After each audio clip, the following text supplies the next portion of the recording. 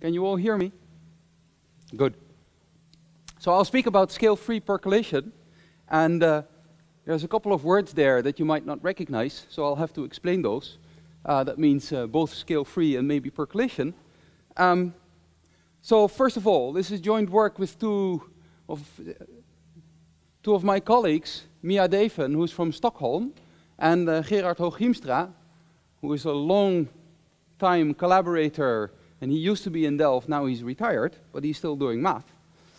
And all of this came out of the desire to model complex networks. And here are just two pictures of complex networks. One is a yeast-protein interaction network. So the sites here are yeast proteins, and the edges are interactions between them. Can the lights be turned a bit lower?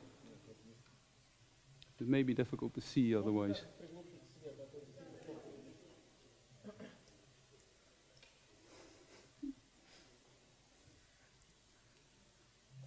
So as you can imagine, these are interactions between proteins, and there's a lot of research going into a picture like this. You basically have to do biological experiments in order to see what the connections are between yeast proteins.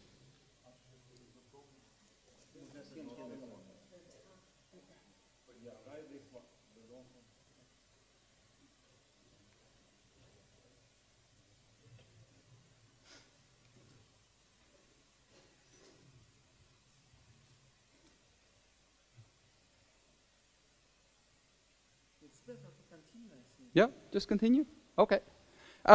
Another example is the internet topology. These may not be the most pretty pictures that you'll see on real-world networks. Again, we see vertices and we see connections between them. In the internet, the vertices are routers, and they're connected by physical cables. Of course, you can also think about the World Wide Web. That's much bigger, a few trillions of nodes, and all the nodes are web pages, and the edges are directed links between those, corresponding to hyperlinks.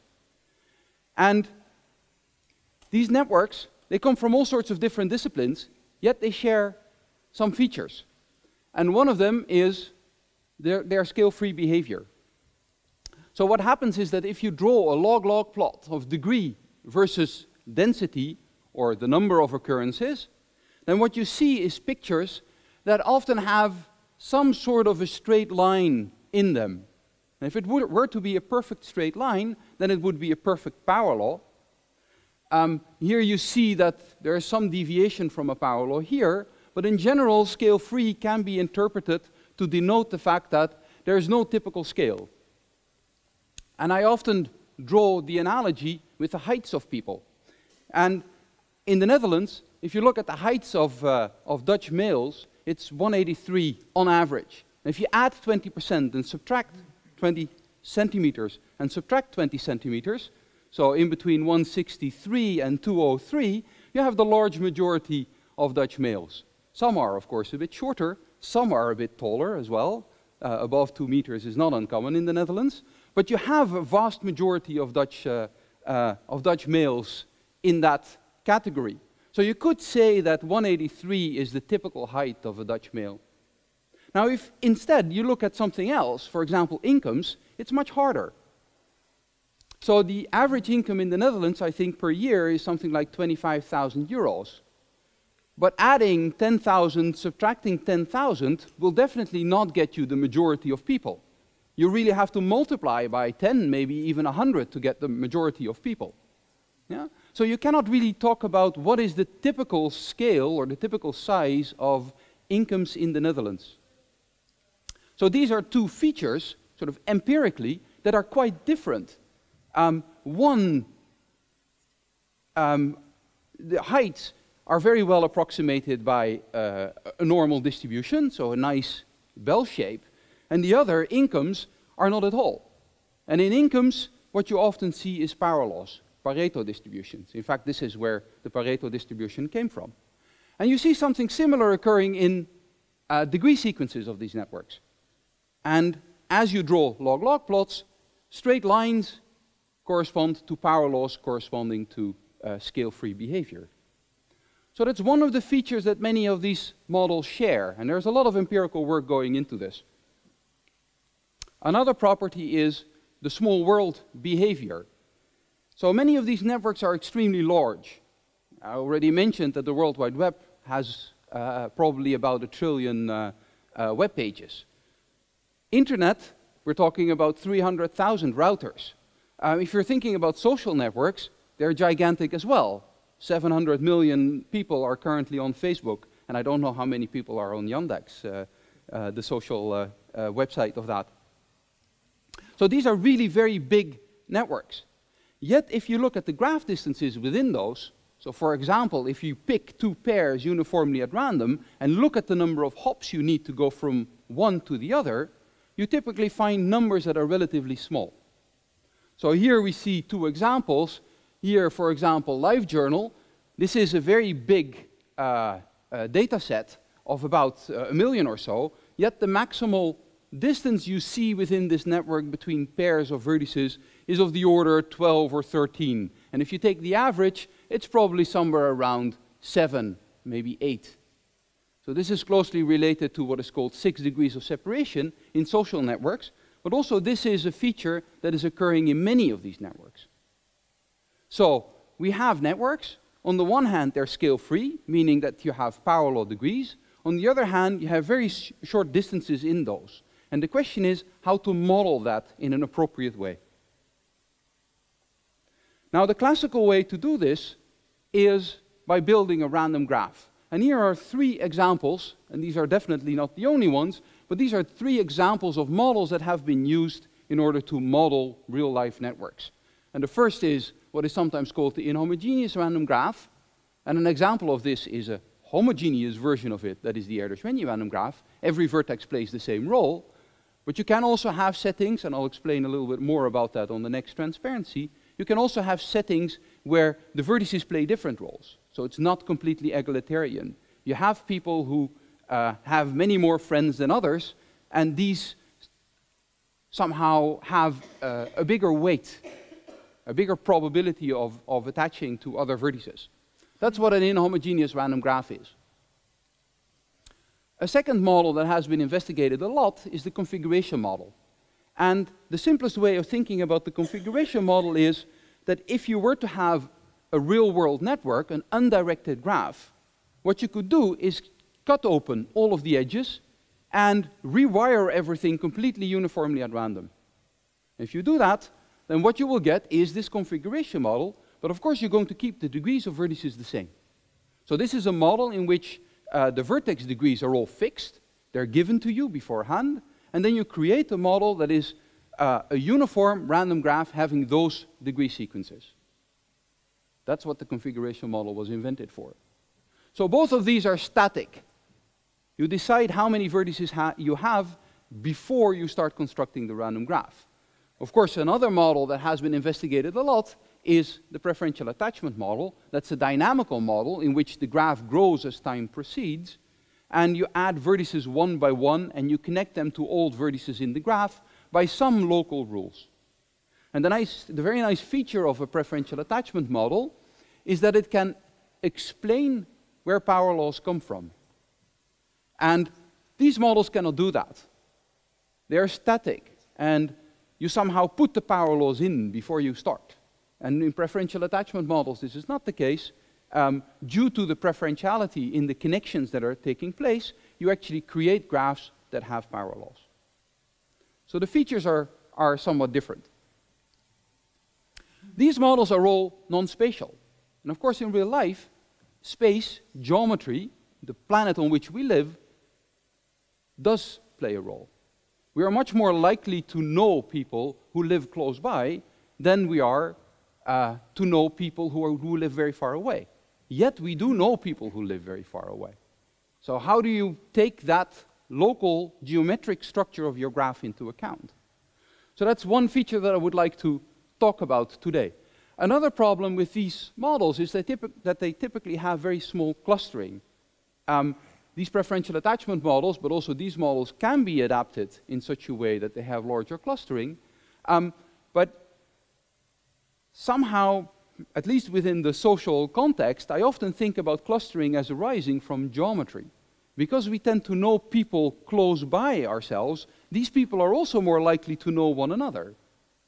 And that actually gives rise to clustering. So the aim is to construct a relatively simple random graph model in which you both have space as well as clustering. And we'll do that by adapting this inhomogeneous random graph model. So let me explain in a little bit more detail what these inhomogeneous random graphs are and what they do. And I'll do that on the basis of one particular version of it, which is sometimes called the Norros-Raitu model. These are two mathematicians from Finland. And the simplest version is formulated as follows. So you have vertices, and you equip every vertex in your vertex set, which is 1 up to n, and you know what n is beforehand, with an IID weight. That's what this WI is. So these are all IID random variables, and they have the interpretation of describing how many connections people will have. So a vertex with an extremely high weight is much more likely to be a friend of another vertex than a vertex that has a very low weight. So you somehow model in the inhomogeneity that is present in many of these networks. So by varying these weights, you will also vary the degrees. So how can one do that? Well, you can attach an edge with probability Pij between vertices I and j, where this Pij is 1 minus e to the power minus lambda times the weight of I times the weight of j divided by n. So these edges will be there conditionally on the weights with edge probabilities that are functions of the weights, and all of the edge variables conditionally on the weights are independent of one another. So it's a relatively simple model. Of course, the edges by themselves will not be independent because the dependency comes from the fact that the weights are all the same. But conditionally on the weights, they're independent. No? All right.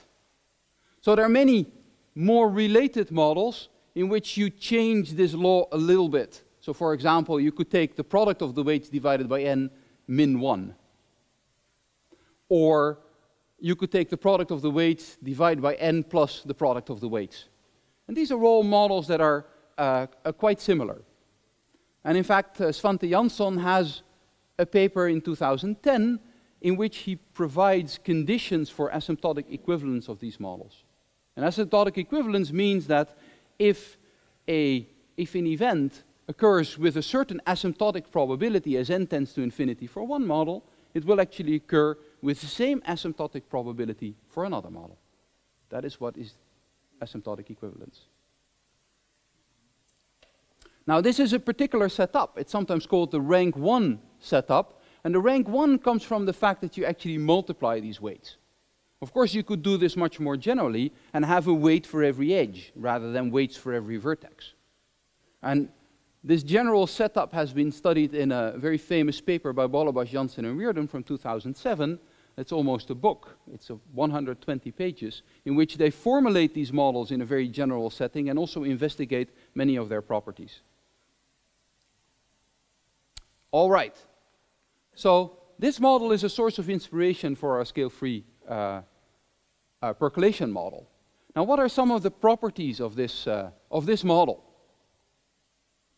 Well, as I mentioned, two of the important properties in these in real-world networks is their scale-free behavior and the graph distances in them. So let's first look at the scale-free behavior by investigating the degrees in such random graphs.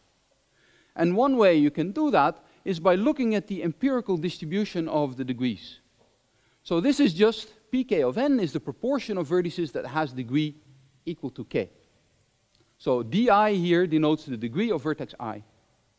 So you just count how many vertices are there with degree k, you divide that by the total number of vertices, and that will give you a random probability distribution. Now the question is, will this probability distribution somehow converge? And as it turns out, this is the case if you assume that the weights have a finite expectation, then this model is sparse, and the number of vertices with degree k converges to some limiting value, which is completely deterministic. And this deterministic value is a distribution which is closely related to a Poisson random variable. If these W's would all be constant, this would be a Poisson random variable. But because these W's are actually random variables themselves, this is sometimes called a mixed Poisson distribution. So conditionally on the weight, it's a Poisson distribution with that weight, but then you average out over all possible weights. And that is necessary because if this weight would be a constant value, then you would get a nice Poisson distribution, but we all know that a Poisson distribution has extremely thin tails. So it has faster than exponential decay at infinity. So it will never be scale-free. So if you want to have a scale-free setting in these inhomogeneous random graphs, you need to put in a lot of inhomogeneity, and putting in a lot of inhomogeneity means that these weights need to vary a lot. In particular, you will only have scale-free behavior, which means that the tails of this distribution decay like an inverse parallel, when the weights satisfy the same thing. And in fact, the two exponents will actually be the same. Probably the constant will not, but the two exponents will. So you get a scale-free random graph if you start with scale-free weights. All right. Now there's many more properties that are actually quite interesting in homogeneous random graphs. So a property that has been investigated a lot in Erdős-Rényi random graphs, but also in more general random graphs, is the occurrence of a giant component, as it is called. So in order to set up the notation, let's define Cmax to be the largest connected component in the graph. And let's just assume that this Cmax is unique. That simplifies life. So this is a collection of vertices. If I look at the size of that, which is what these absolute value signs indicate, so that's the number of vertices in the largest connected component, and you divide through by n, so you get the proportion of vertices that is in the largest connected component, that proportion will converge in probability to some limiting value. Now, of course, when that limiting value would be equal to 0, this would not be such an interesting statement. But in fact, there is also a precise criterion as to when this limiting value is strictly positive. And in the setting of the inhomogeneous random graph, this is true when lambda is sufficiently large. And sufficiently large means that it has to be larger than 1 over the second moment of the weights. Recall, I was assuming that the first moment of the weights is finite, but I haven't said anything about the second moment of the weights. So in fact, that could be equal to infinity. In many of the real live networks, we are in a situation where the variance of the degrees is infinite, so it grows as the network grows, but the network is sparse, so the expected degree, or the average degree, remains constant as the network increases in size, but the second moment increases with n. So if you want to have that, you need to look for a situation where this second moment of the weights is infinity. And if that is infinity, then actually the critical value of my percolation model is 0. So that means that I have instantaneous percolation. No matter how small I choose my parameter, I will always have a giant component that contains a positive proportion of the vertices. And that's funny, because that doesn't occur in percolation models. Yes? In the fixed degree distribution graph, the condition for percolation is the expected biased distribution has to be bigger than 1. Is that also the reason why the second moment here appears? Yes. Yeah. That's precisely the reason. So there is size biasing in this model as well. Yeah. So as I was saying, this proportion of vertices in the largest connected component is strictly positive, no matter how small lambda is, when the second moment is infinite. And that's precisely the case when my degree exponent is in between 2 and 3. So you have instantaneous percolation when you have finite mean but infinite variance degrees. And this is sometimes related to the vulnerability of the network. So this means that if I were to remove in such a network the edges all independently of one another, no matter how large of a proportion of edges you remove, you will always remain on having a giant component. This giant component will become thinner and thinner, but it will always contain a positive proportion of the vertices. So this somehow means that the random graph is robust under random attacks. It's not robust when you start removing vertices with very high weights. That's a different story. So that's sometimes called a targeted attack. But it's robust under a random attack. And there are many more properties that this graph has. For example, related to the small world properties, the graph distances have received a lot of attention, and it turns out that there's rather different behavior for the graph distances depending on the precise value of the power law exponent. So if this power law is in between 2 and 3, distances grow doubly logarithmically. So that means that if I pick two vertices uniformly at random, I condition on them being connected, so that basically means that they're both in the giant component, then the length of the path linking them contains of the order log n edges. That's very small. So if my graph becomes bigger and bigger, well, log n tends to infinity, we can mathematically prove that, but you'll be hard-pressed to see this in simulations. So this could possibly be an explanation for the 6 degrees of separation paradigm, because from the time that we started investigating sort of these distances, of course it's hard to do this empirically, until now the population has grown, but it has not grown a lot. I mean, maybe it has grown from 1 billion to 10 billion. But if you take the log of 10 billion and compare that to the log of 1 billion, you don't see any difference. Yeah? So this is a quantification of this small world paradigm. It's a little different when tau is larger than 3, because then distances grow logarithmically. So you really see two different phases of our random graph model.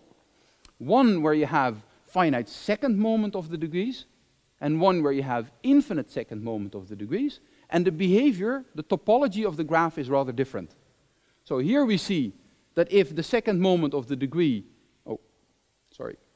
here we see that if the second moment of the degree is infinite, you will have instantaneous percolation. But if the second moment of the degree is finite, you will not have instantaneous percolation. So that's already a very distinctive qualitative separation between the two phases. And what you see here is that the distances are logarithmic when the degrees have a second moment, but they're doubly logarithmic when the degree sequences do not have a finite second moment. So you see two different phases of these random graphs that are quite differently behaved. Now here in red are some properties that we don't like so much about this model. And the first property is that the model has asymptotically zero clustering. Now, clustering is a feature that is very important in real-world networks, and it describes what the chance is that two of your friends actually are also friends of one another. So it's a measure of the number of triangles in the network. And if you have zero clustering, it basically means that the graph locally looks like a tree. And we all know that many real-life networks do not locally look like a tree. So this is a feature that is not very good in terms of real-world applications. Now, also if you think about statistical physics in general, then we always like to have models on an infinite graph, because on an infinite graph you can characterize the phase transitions precisely. Whereas always when you're on a finite graph, it's much more difficult to characterize what the phase transition is, because a finite object cannot have a phase transition. You can only have a phase transition as the size tends to infinity. Now, if we're thinking about phase transitions, one of the nicest models to find phase transitions is in percolation models. And one of the versions of percolation models that I'll be interested in is what is called long-range percolation. And that is this model. So we work on ZD, on the full lattice, so infinite space. And we have an edge between two vertices x and y in ZD with probability that depends on x and y. But in fact, it only depends on the difference, the spatial difference, or the norm of the difference of the two. So the probability of seeing an edge between x and y is 1 minus e to the power minus lambda over x minus y to the power alpha, for x and y different. So you may want to note that for d equals 1, that was done much earlier by Eisman. Yes, yes. There's a lot of work on this. I'm just highlighting a few of the results. For example, there's a lot of work on this model in high dimensions as well that I'm also not referring to. So what is the case here is that all of these edges are now independent. So that means that if you look at the degree of a vertex, what you get is that this degree is a sum of indicator variables. And all these indicator variables are independent, but they don't have the same success probability. No? Now, of course, we know such variables very well. And one of the things that we can compute about it is the mean and also the variance. So let me do that. Let's look at the expected degree. In fact, my model is translation invariant, so the expected degree is not going to depend on the vertex that you're looking at. It's the same for every vertex. So what is this? Well, this is the expectation, according to that formula, of the sum over y of these indicators. Of course, the expectation is linear, so I can pull the sum over y through, and I will get the expectation of ixy. But ixy is just an indicator variable, and therefore this expectation will actually be its success probability, which is pxy.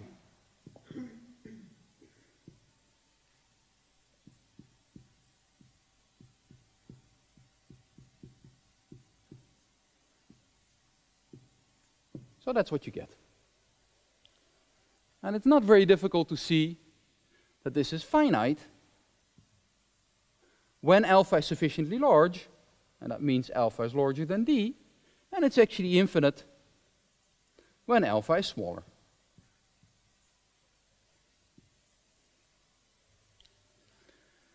Now, when the mean is infinite, we're dealing with a random variable that is a sum of independent indicators with infinite mean, and such a random variable is actually infinite almost surely. That's much stronger. Normally, it's not necessarily the case that if a random variable has infinite mean, that then it will also be infinite almost surely. But here it is. So that means that in this setting, in fact, d of x is infinity almost surely. Now, that's not a very interesting setting in real-life applications, because our average degree in many real-life networks is finite. So this is something we will not be able to see. So we'll not look at this case. Okay? So this is the expectation. Now let's look at the variance, because we've already seen that in many of these random graph models, the variance is a very important thing. And you see different behavior when the variance is finite versus the variance being infinite. All right, so let's compute the variance.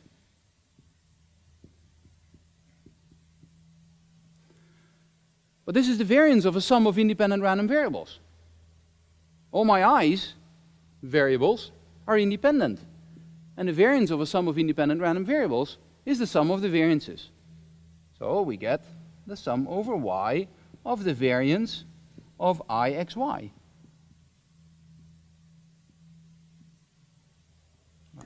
Turn this a little bit. I'm not sure whether everybody can see it. Okay. So what do we get out of that? Well, the sum over y. It's the variance of a Bernoulli variable. The variance of a Bernoulli variable is the success probability times 1 minus the success probability. So that's pxy times 1 minus pxy. Right? And pxy is this variable. Now notice in particular that this is smaller than if we were to remove this. But if we remove that, we get the expectation. So that means that for all of these long-range percolation models, the variance is smaller than the expectation.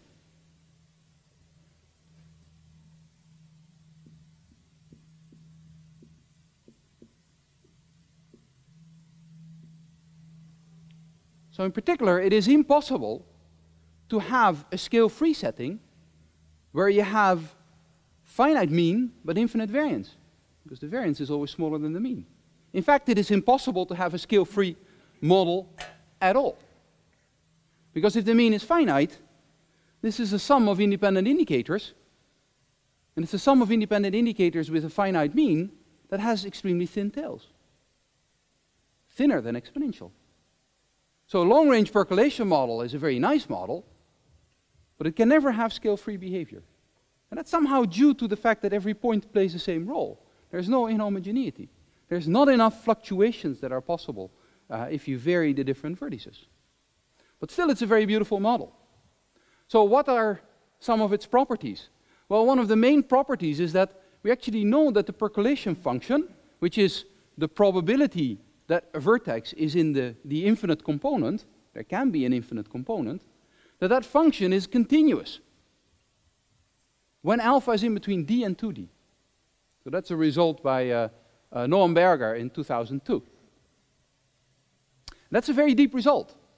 This is something that we do not know for percolation, nearest neighbor percolation, on ZD in dimension 3. And in fact, if you were able to prove that, you would probably get a Fields Medal or a Nobel Prize or something like that. We really do not know how to do this.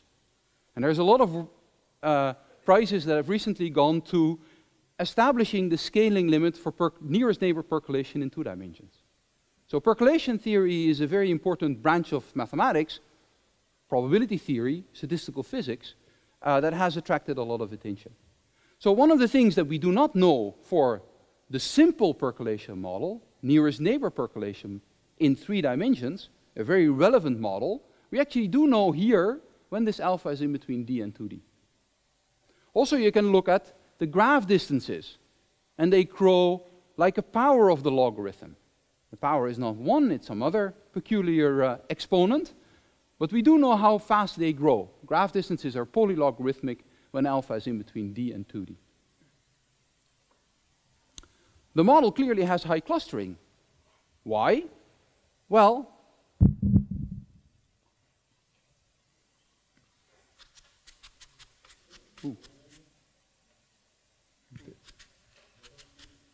did I take the wrong pen here? Oh, it's a flip chart marker. Ah.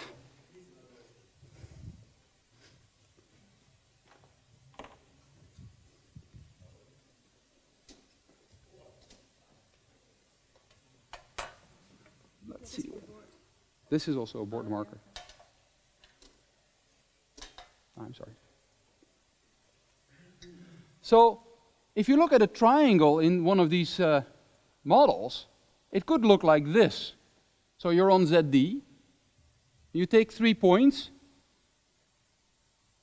and this will have a strictly positive probability. Because any edge will have a strictly positive probability. So that means that you're going to see many triangles in this model. And of course it could be a triangle like this, but it could also be a triangle that is much longer. Right, if this is the lattice. All of these have strictly positive probability. So it has high clustering, and we like high clustering.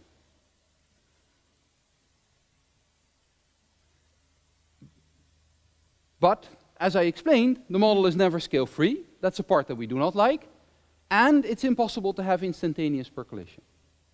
You can only have instantaneous percolation when the degrees are almost surely infinite. And that's a setting that is not very interesting. So the idea is to merge these 2 models, have a spatial model that on the one hand has high clustering, on the other hand also has scale-free behavior. So how can we do that? So why do you need instantaneous percolation? I mean, if you had percolation for lambda small enough, or large enough, wouldn't that be fine? I want to have scale-free behavior. Instantaneous percolation, that is a property that is interesting in its own right, I would say. But it's not necessarily a feature that we know to be true on real-world networks. Okay, so what do? Well, we just merge the two models, and what we do is we have a model on ZD, where the vertices have an associated random weight, where these weights are ID random variables. That's like in the inhomogeneous random graph. And then conditionally on the weight, the edges are independent, and the probability that you have an edge between x and y is equal to pxy, which is 1 minus e to the power minus lambda, wx, wy, divided by the spatial norm of x minus y. So this edge probability looks a lot like long-range percolation. In fact, you do get long-range percolation when all of these weights are equal to 1. And the models are the same. So it really is a merger between the two. So let me write that down, because that formula will be instrumental in the remainder of the talk.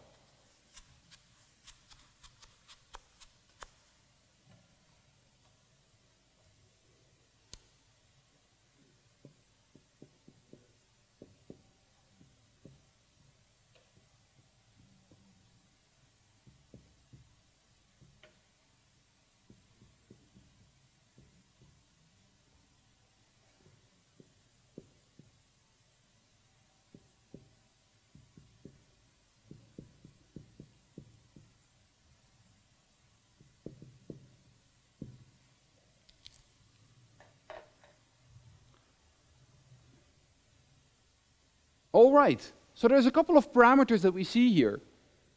Namely, there are three. There's the lambda parameter, there's the alpha parameter, and there's the dimension. The long-range nature is determined by this alpha parameter. If alpha becomes much bigger, long-range edges, far-away edges, become less likely. The percolative properties, so the connectivity within the network, is governed by this lambda parameter. If lambda is 0, then these p's are all 0, so you're not going to have any connections, there's not going to be any percolation. When you make lambda bigger, you see more and more edges appearing. So lambda governs the percolative properties or the connectivity properties. And then there's inhomogeneity in the model, and that's determined by the distribution of these wx's. If these wx's vary a lot over different vertices, then the model is going to be very inhomogeneous. If these wx's do not vary a lot, then the model is not going to be very inhomogeneous. In particular, when all the weights are the same, the model is translation invariant, and therefore not inhomogeneous at all. So, as I mentioned, the model interpolates between long-range percolation, which you get when you take all the weights to be equal to 1, inhomogeneous random graphs, which is the model that I've described before, and also in a certain sense, it looks a bit like the small world model of Strogatz and Watts, which lives on a torus. That's not quite ZD, but it's a torus in ZD. That's the vertex set, and you only have nearest neighbor connections, as well as very long macroscopic connections. This is sometimes obtained by rewiring the edges. So these are macroscopic connections basically between uniform vertices. So my model doesn't really have that, but what it instead has is connections on all length scales. So you have, I mean, the majority of the links will be close by, but there will be larger links basically on every length scale, because these probabilities are positive for every x and y, no matter how far apart they are. So what will we be interested in? Well, the first thing is the scale-free property. So what is the degree structure? How many neighbors do vertices have? And how likely is it that they have very many neighbors? Does that drop off like an inverse power? What about the percolative properties? So is there a giant component? Is there an infinite component? We're living on ZD now. Does that instantaneously occur or not? And what is the behavior of the distances? If I take two vertices which are extremely far apart in ZD, how long is the path along the edges that are present in my model to go from one to the other? That is what the graph distances describe. So how does the graph distance between x and y grow if x and y become further and further apart? Does that grow very quickly or does that grow very slowly? If that grows very slowly, then we could think of this as being a small world. Any questions about the model? I haven't stated any results yet, but that will come. So you left suspiciously out triangles. Oh, it has clustering, right? By the same reason that long-range percolation has clustering. So the question is, I've left out the clustering in the graph. And my remark is that this graph is going to have lots of triangles, because the probabilities are going to be sizable when vertices are close by. So again, it's going to be quite likely for a vertex to be connected to two neighbors, and then these two neighbors to also be connected to one another.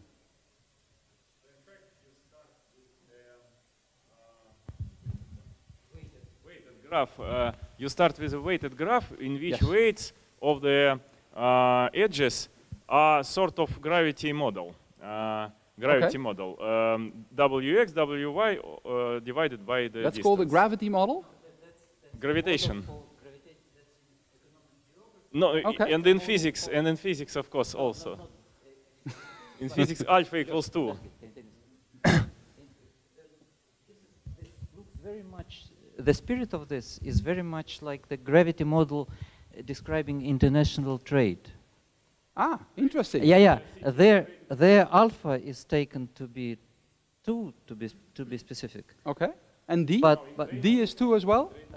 Pardon? Alpha is 2 and D is 2? No, D is 2, yeah. The dimension of the space, yeah, it's flat. And then also alpha is 2? Alpha, no. Alpha is 2 in physics, but not in gravity models and economic geography. Alpha is about 1. Like all Okay. the time. I would love to see some references for that. Weighted graph, and on the base of this weighted graph, you construct a random graph. Yes. Yes. That's precisely what I do. Maybe Yeah. what is interesting is the previous stage, the whole weighted graph with these weights on the edges. But then the question, of course, is what do you want to study about it? Yeah. Thank you. Okay. So let's get to some theorems. I have 8 of them. And they investigate precisely the properties that I refer to. Namely, the degree properties, the percolative properties, and the distances. And let's start with the degrees. The first theorem characterizes when the degrees are infinite almost surely. Remember that we had this situation occurred in long-range percolation. And here it's true that if we condition the weight of vertex 0 to be strictly positive, well, if it's 0, then the degrees are 0 because all of the p's are equal to 0. So that's not very interesting. So if I condition the weight to be strictly positive, then the p's are positive as well. And then the probability at the degree of any point, in particular the origin, is equal to infinity is 1. So it's almost surely equal to infinity. Under 2 conditions, either alpha is less than or equal to d. We already saw that that was relevant for long-range percolation. But there is another setting, and that is when a certain parameter gamma is equal or is strictly smaller than 1.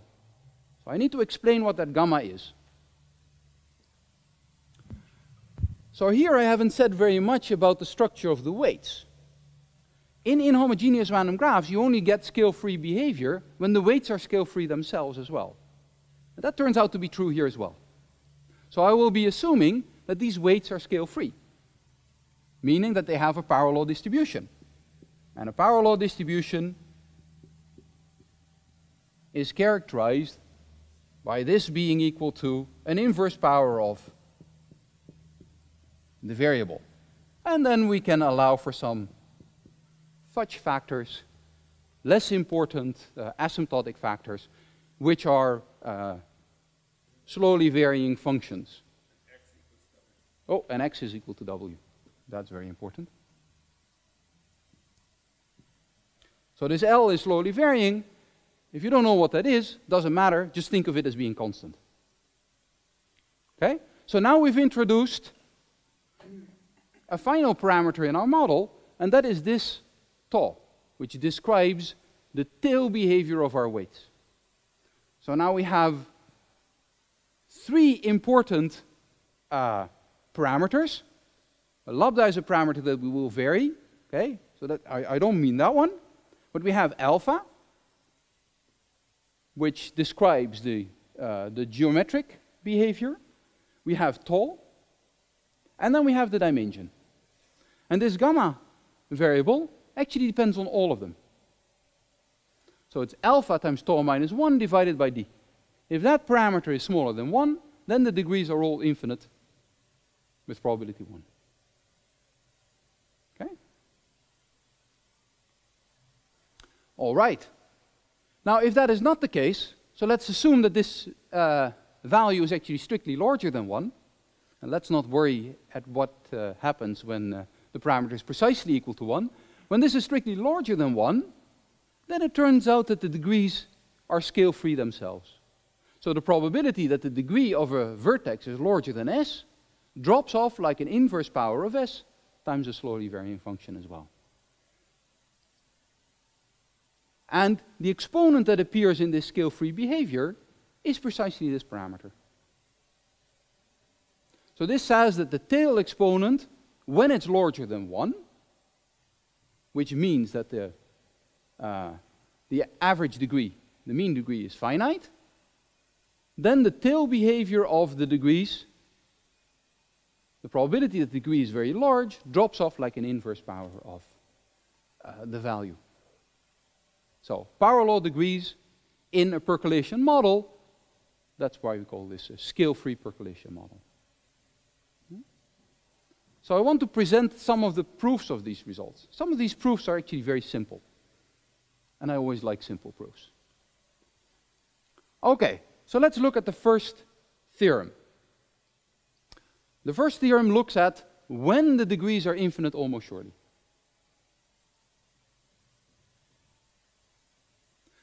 I'll just assume that lambda is equal to 1. That makes it a little bit easier. And I'll take alpha, which is strictly positive, but also alpha, gamma is actually smaller than 1. And I'll assume that alpha is at least d. When alpha is less than or equal to d, you can repeat the old argument for long-range percolation, so I will not assume that.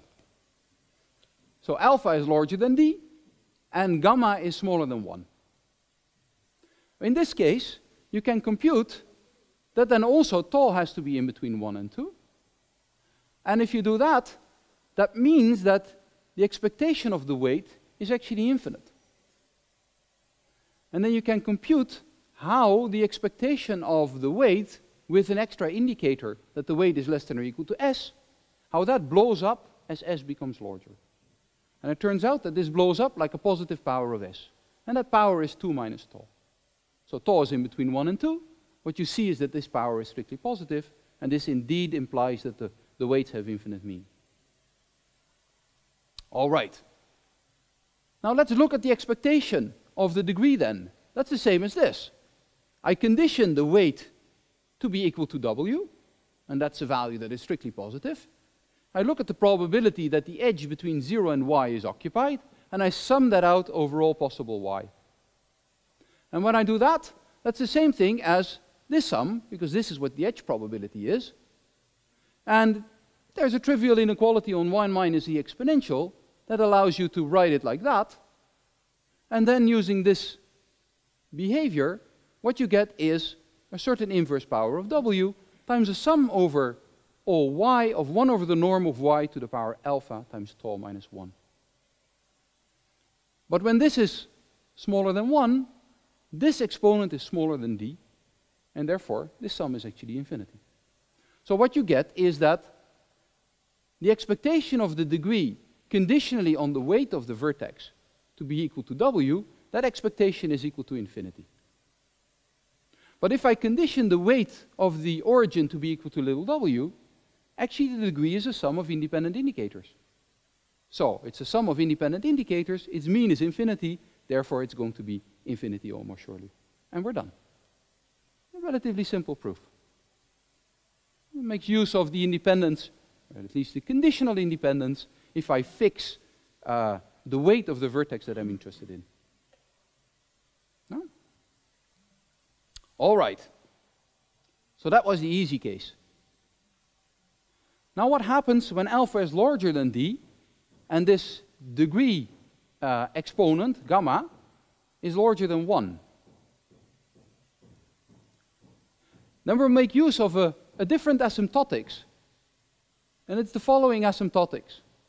If I take 1 minus e to the power a constant divided by the norm of y to the power alpha, and I sum that over all possible y, and now I assume that a is extremely large. If a is extremely large, then for all small values of y, this is actually going to be 1. But of course, when y is extremely large, this is going to be very small. Yeah? So that means that if a is becoming very big, this actually starts blowing up. And the question is, how does it blow up? Well, it turns out to blow up like a positive power of a. You can compute what this power is, and that's d over alpha. Okay? All right. Now let's fix again the weight of the origin to be equal to little w. And let's suppose that this w is quite large. Then what do we get? Well, then the expectation of the degree, that's just equal to this. I've substituted in that one of the w's for x is equal to 0 is little w, and I can compute what this asymptotics is. And that turns out to be a power of little w, and the power is d over alpha. Now again, when I condition on the weight of a single vertex to be equal to little w, the degree of the origin is a sum of independent indicators. Therefore, it will be very closely concentrated around its mean, if the mean is very large. So that means that if I want the degree to be large, that's roughly the same thing as saying that the conditional mean is actually very large. And that's the same thing as this object being quite large, meaning larger than s, and that's the same thing as the weight being larger than this. So now I've transferred between the degree, which I actually do not know, and the weight distribution, which I do know, because I know what the asymptotics of that is. And if you do that, you get that the probability that the degree is quite large is the same thing as an inverse power of s. And that power of s that appears turns out to be precisely minus gamma. So apparently this gamma really describes the geometry of our model, or at least the geometry of the degrees. And it's this peculiar combination, alpha times tau minus 1 over d, that plays a very crucial role. So what we see is that we have a model that is scale-free, because the degrees, the probability the degree is larger than s drops off like an inverse power of s. And the power that appears there is this alpha times tau minus 1 over d. And if gamma is larger than 1, then you have finite mean degrees. If gamma is larger than 2, we have finite variance degrees. And if gamma is in between 1 and 2, you have finite mean but infinite variance degrees. So what we see is that we've constructed a geometric model that is scale-free on the one hand, unlike long-range percolation, and in which there are settings where the mean degree is finite, yet the variance of the degrees is infinite. That's where we stand now. Now, if we look back at these inhomogeneous random graphs, we see that this setting, where the mean of the degrees is finite but the variance is infinite, is very interesting, and it has peculiar properties. You have instantaneous percolation, you have very small distances, log-log, ultra-small world, it's sometimes called. So the question is this true in this model as well? Yes? Does it then make sense to... Thank you. Doesn't it then make sense to fix, for instance, alpha equal to d and then have complete control over this power, because now your scale-free parameter is defined by 3 different parameters. Yes, that's right.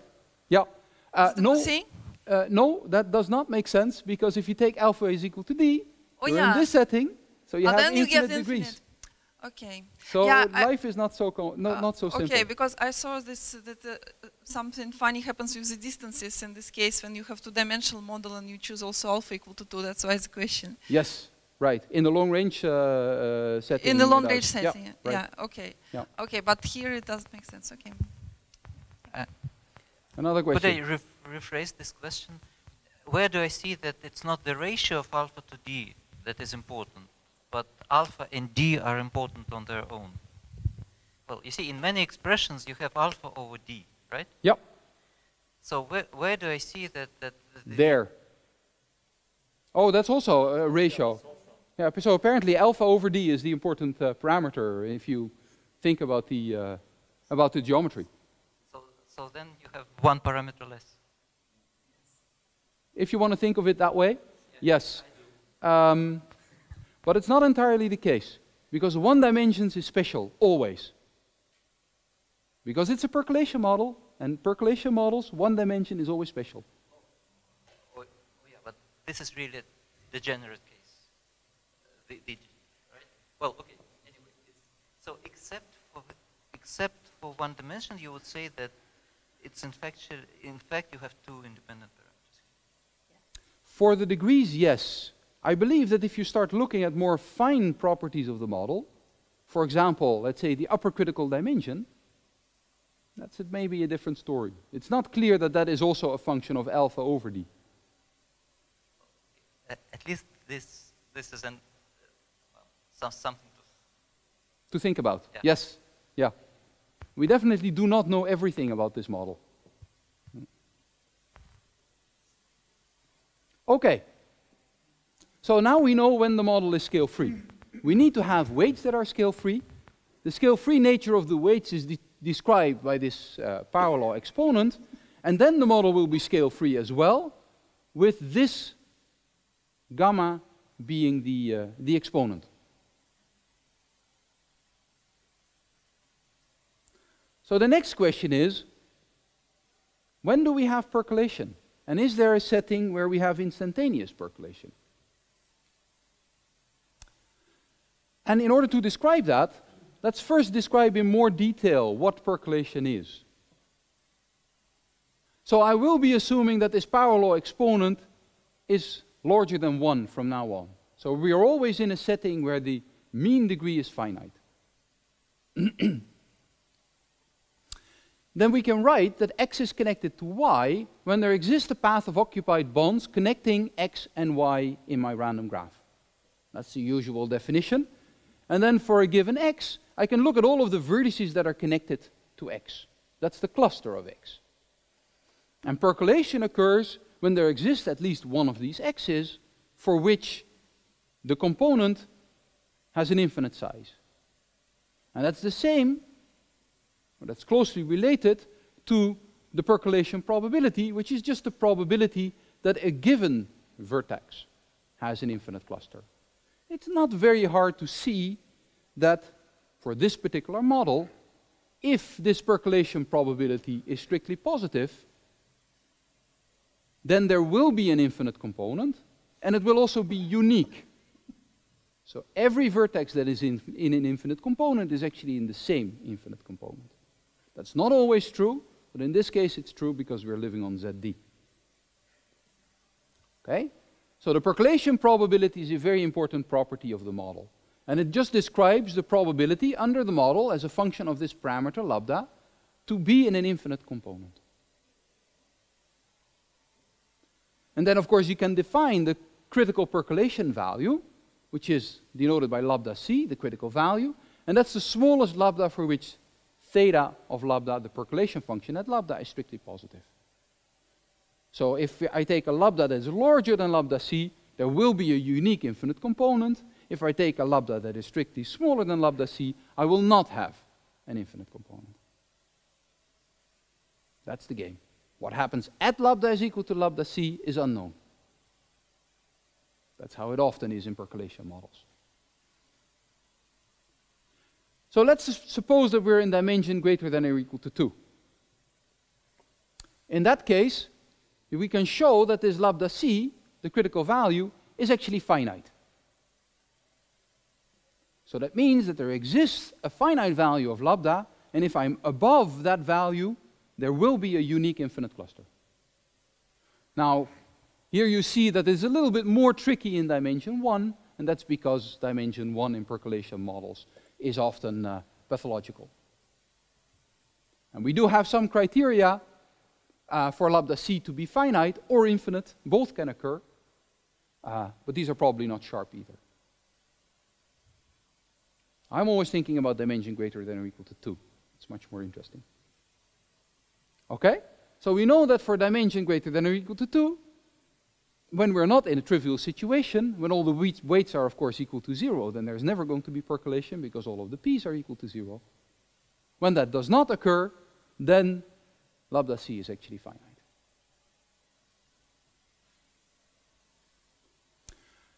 As it turns out,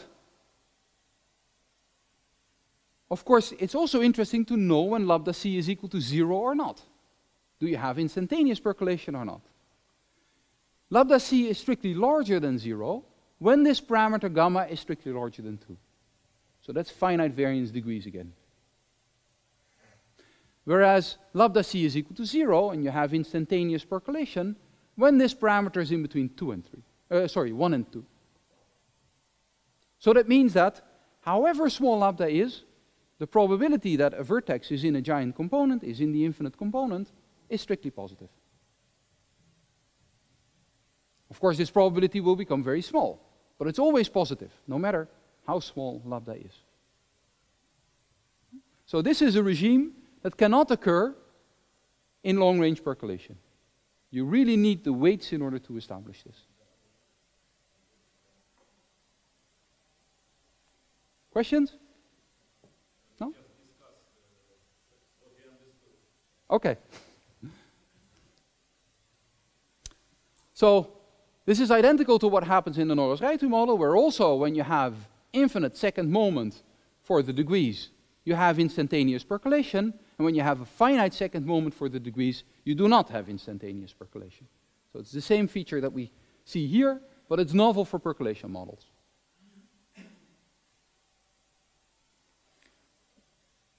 So let's look at the proof for this theorem, and let's first prove that the critical value is strictly positive. So that occurs when the second moment of the degrees is finite. I'll start by proving this in a slightly, on a slightly more stringent condition, and that is that the second moment of the weights is finite. That is stronger than the second moment of the degrees being finite, but it just makes the analysis a little easier. So what do we do then? Well, if the cluster of the origin has infinite size, then there exist paths starting from the origin, and because all the degrees are finite, there exists a path starting from the origin of an arbitrary length. So let's compute the expected number of paths of a given length. So what do we get? The probability that the cluster of the origin is infinite is bounded from above by the sum over all possible vertices, the probability that all of these bonds, so xi minus 1, xi is occupied for every I between 1 and n. So that means that there exists a path of occupied bonds starting from the origin of length n. So what is this? Well, these edges are not independent, so I cannot write this as the product of the probabilities. And that's because they are dependent due to the weights that are present. So edges are conditionally independent, but because these weights actually depend on the probabilities actually depend on the weights, the edges are actually dependent. So one has to be pretty careful here. So what do? We condition on the weights, and then the probability that all these edges are occupied is going to be the expected value with respect to the weights of the product of the edge probabilities. And that's what this is. And recall, these edge probabilities, when we condition on the weights, are given by this function. Now it's 1 minus an exponential, and 1 minus e to the power minus x is bounded from above by x. That's a very crude inequality. It's quite good when x is small, but it's not very good when x is large. Well, let's just apply that inequality. And when we do so, we get that this pxy is bounded from above by lambda times wx, wy, times this inverse power of x minus y. That's what we get. So if I do this for every single one of them, what you see is that there is a wx and a wy for every edge x and y. So if I follow a path, I will see that the weight of every vertex will occur precisely twice, except for the starting and the end point, because there's two edges that go through any intermediary point. So I will get 2 factors of the weights there. So that means that I get second moments. That's precisely what I see here. So all of these are independent, so that means that the expectation of the product will just factor when I take into account that these wx's actually appear twice. So if I then compute the expectation of the product of these weights, I will get an expectation of a single weight twice for the starting and the ending points, and an expectation of the square of the weights n minus 1 times. And here we see why it's important that we were assuming that the weight have a finite second moment. Then this will actually be a finite value. So I can bring these out, and what I will get here is lambda times this expectation of the second moment raised to the power n, apart from some constants, and then I have these products which still need to be summed out over all of the x's.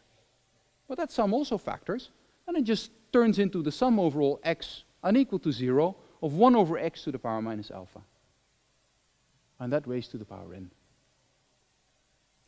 So if alpha is larger than d, which I was assuming, this sum is actually finite.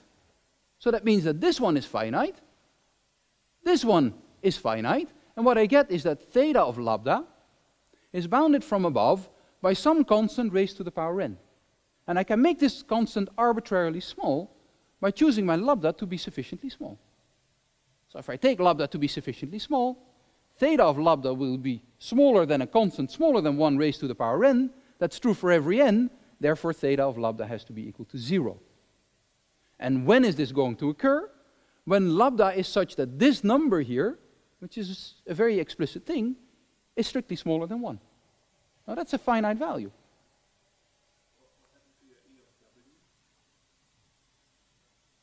I used Cauchy-Schwarz on that.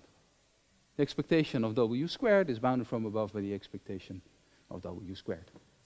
But I didn't want to go into that particular trick. That's just I mean, otherwise you would get a constant here, which wouldn't change the argument at all. So what you see is that if lambda is so small that it cancels this term here, so lambda smaller than this value, what you get is that theta of lambda is less than or equal to a constant smaller than 1 raised to the power n for every n, therefore theta of lambda has to be equal to 0. So it proves that theta of lambda is equal to 0 for any lambda less than or equal to 1 over this constant. And that's a strictly positive constant. Now, when we're not assuming that the second moment is finite, but the real condition, then the argument is a little bit more tricky. Because now the second moment is not infinite, so we have to be a little bit more careful. And this simple bound will not suffice. So we have to do Cauchy-Schwarz a little bit more clever, and if we do that, then we see again that we get something which is finite, a constant which is finite raised to the power n, and the constant we can make arbitrarily small by making lambda small. I have a question about the finite second moment case.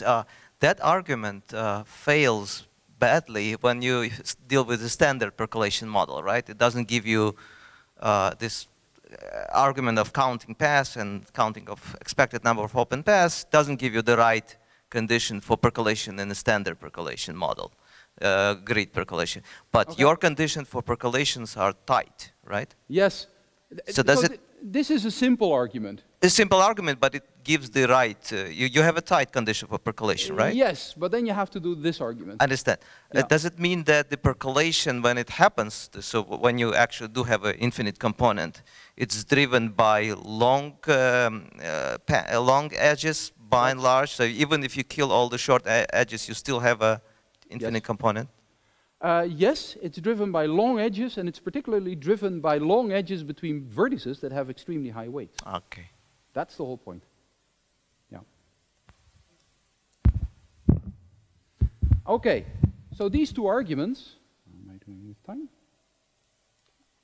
These two arguments show that the critical value is strictly positive when this parameter gamma is larger than 2. So when you have finite variance degrees. What happens when the parameter gamma is in between 1 and 2? So what I want to show then is that you have instantaneous percolation. So irrespective of how small lambda is, you will always find a giant component. So I will need to find an argument that will tell you that any point is in an infinite component with strictly positive probability, irrespective of how small lambda is. And that can be done using a renormalization argument. And this really makes it precise how the large weights influence the connectivity properties. So what we do is, instead of looking at ZD by itself, we cut up ZD into large blocks. And then we know that because these weights have a power law distribution, that if I take a very large block, the weight, the maximal weight inside such a large block will actually be quite large. There will be some positive power of the size of the block. Now, if I have vertices with extremely high weights inside blocks, they will have a substantial probability of being directly connected. So I'm sort of going towards regular percolation. I divide things up into blocks, and nearest neighbor blocks will be with very high probability connected directly. If I can tune it in such a way that the probability that the nearest neighbors will be connected will be arbitrarily close to 1, then I will be in a nearest neighbor percolation setting where the percolation probability is very close to 1. That will percolate. That's the whole trick. So that's a renormalization argument. So how do we do this? So I take some radius which is extremely large. Can you remind us what was theorem 5 saying? Yes. Oh. Theorem 5 was saying that the critical value is equal to 0 when the power law exponent is in between 1 and 2, so in the infinite variance degree case.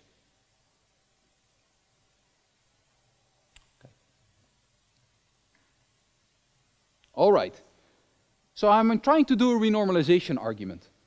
I fix a value of my blocks which is extremely large and which is going to depend on lambda. And it will become larger and larger when lambda becomes smaller and smaller. Then I know, because of these weights being independent and having a power law distribution, I know that if I take the maximal weight inside a large box of radius r to the power lambda, it will grow like a positive power of r to the lambda. And what is the power? Well, it's the number of points, which is r lambda raised to the power d, divided by the tail exponent of my weights. So the largest value will be of the order the radius to a power which is d over tau minus 1. So these become extremely big. Okay?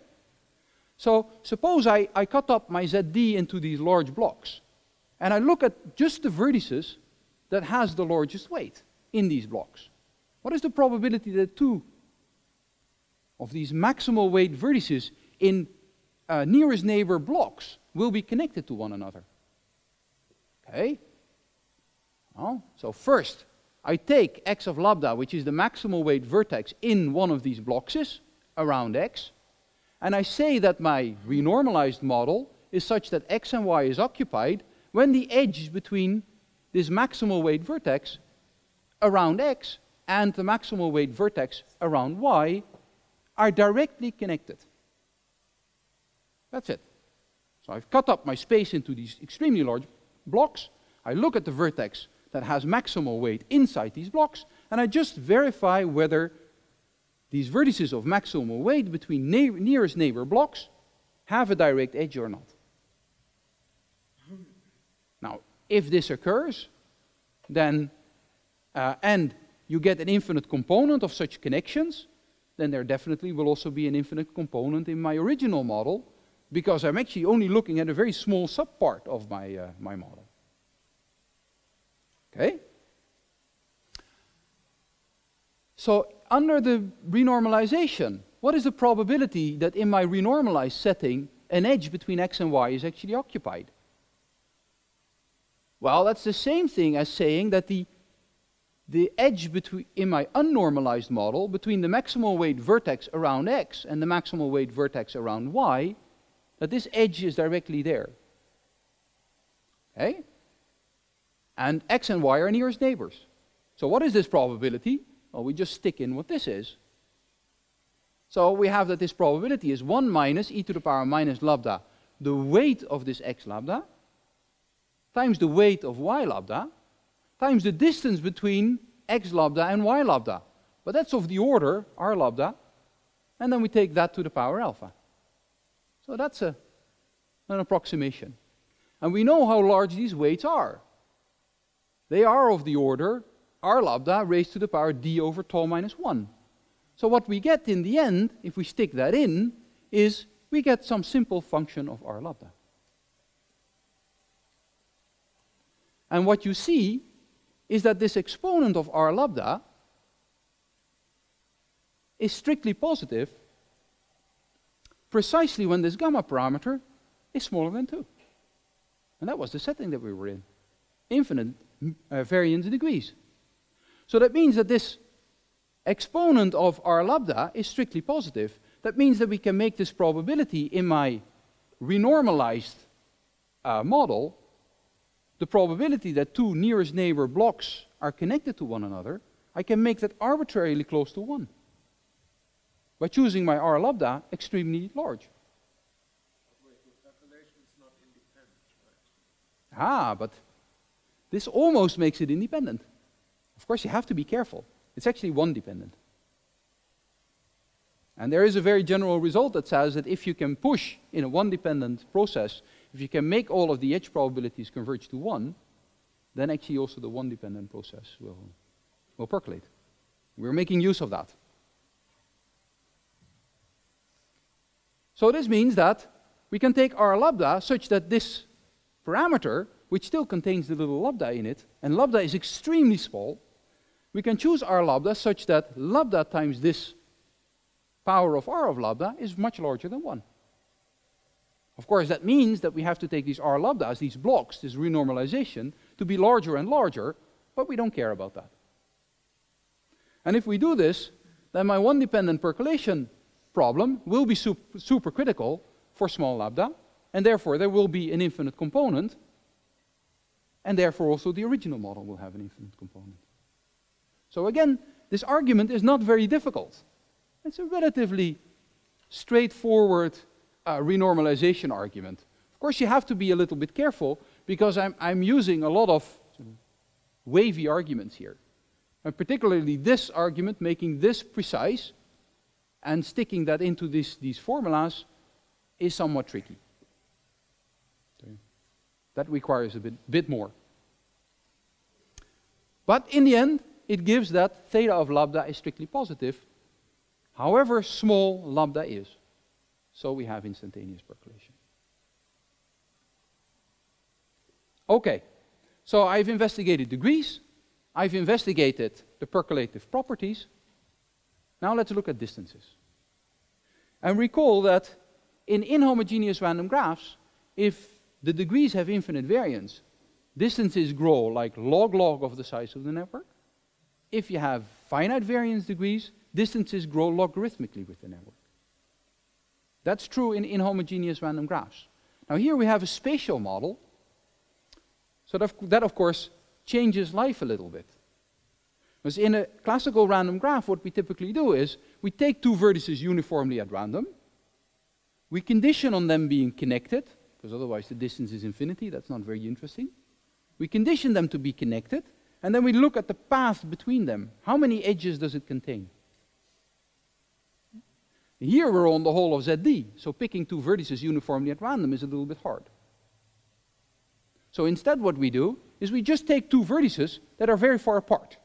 And then we look at the length of the path between them.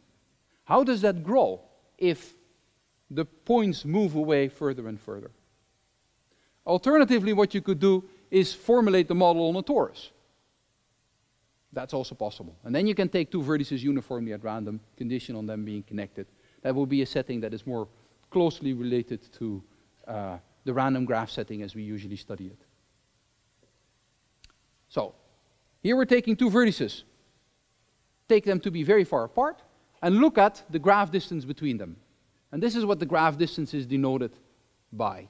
So I start at the origin, I look at some point x, which is very far away, and I look at the number of edges that is needed in my infinite cluster to go between 0 and x. And the result says that if I condition on 0 and x being connected to one another, that has a strictly positive probability. And here we have a gamma which is in between 1 and 2. So there we are in the instantaneous percolation setting. So the probability that 0 and x are connected to one another is strictly positive. And then the probability that the distance is at most some constant times the log of the norm of x converges to 1. So again, we have ultra small distances. And in this case, it turns out not to be very complicated to construct these short paths. So if you have 0 here and x there, what you could do is try to find in disjoint regions vertices of extremely high weight. We've already seen that these vertices of extremely high weight are very relevant. And you can just hop from one vertex of high weight to another vertex of even higher weight to create a connection between the two vertices. So not only do we know that this path is not very long, we can also explicitly construct one of these paths and look at the geometric properties of such a path. So this is precisely the same as what happens in these inhomogeneous random graphs. Distances are of the order log. Well, there it's n, here it's the norm of x. And we also have a matching lower bound that says that the probability that 0 and x are connected by a path that is too short tends to 0. So the distances are at least 2 log x over the absolute value of log kappa. For some other kappa, that probability converges to 1. So distances really are of the order log of x. We don't really know the precise constant that is involved there. Because here we get log kappa, there we get log gamma minus 1, and these are not necessarily the same. These are only the same when alpha is sufficiently large compared to gamma. Okay? So in the infinite variance regime, what we see is that distances grow log with how far apart the vertices are. That's of course an extremely small world. If I take my vertices to be extremely far apart, let's say between Russia and Brazil, you'll be able to get there quite quickly. Yeah? So what happens when we have finite variance degrees? So remember that in the inhomogeneous random graph model,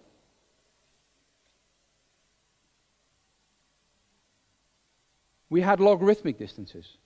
So here we know that the distances are at least logarithmic. But they could actually be something else, and we don't know what it is. There are some other sharper criteria under which we know that the distances grow at least like a power of the norm of x. So much larger. So these paths really are much longer. But we don't really know how long they are. And that's a well-known problem also in long-range percolation, where in many cases we also don't really know what the length of these paths are. I'm close to the end. A few open problems. The critical behavior. Is the percolation function continuous? This is a very important problem in percolation theory. I haven't said anything about that. And we really don't know. This is probably a very difficult problem. For example, what is the upper critical dimension? What happens in two-dimensional settings? That's a good question. I don't know. It should probably be 6 when alpha is sufficiently large. Yes. But it's probably not 6 when alpha and tau do something awkward. That would be my guess. And this is in fact also known in the Norris-Raytu model. There you get the same scaling limit as for the Erdős-Renyi random graph when the gamma parameter is larger than 3, so finite third moment of the degrees. But you get a different scaling limit when you have a finite second moment, but not a finite third moment. And the scaling limit really is different, and also the growth of the largest connected component at the critical point is different. It's no longer 2/3. It's a smaller power that interpolates between 1/2 and 2/3. So distances, our results are very far from complete. Can we extend those? There's a beautiful paper by Benjamini, Kesten, Perez, and Schramm, in which, as a side result, they prove that if the degrees are infinite almost surely, the diameter of the infinite cluster is bounded, and they can compute it. A very cute argument. I would guess that also in our setting, when the degrees are infinite almost surely, the diameter will be bounded. But we have no proof. It's interesting to study processes on such models, random walks or other processes.